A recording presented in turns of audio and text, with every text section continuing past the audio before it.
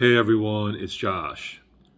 People have often asked me, what's your biggest obstacle that you face as a homeless person? What is your worst enemy? What is like the worst thing about being homeless? And the worst thing about being homeless, quite honestly, is the police, law enforcement officers.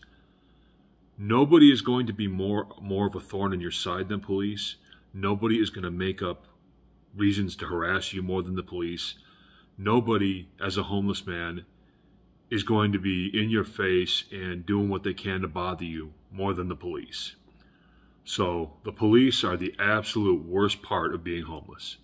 I will make a full video about that another day. This is just a quick clip, but this is the truth. See you later.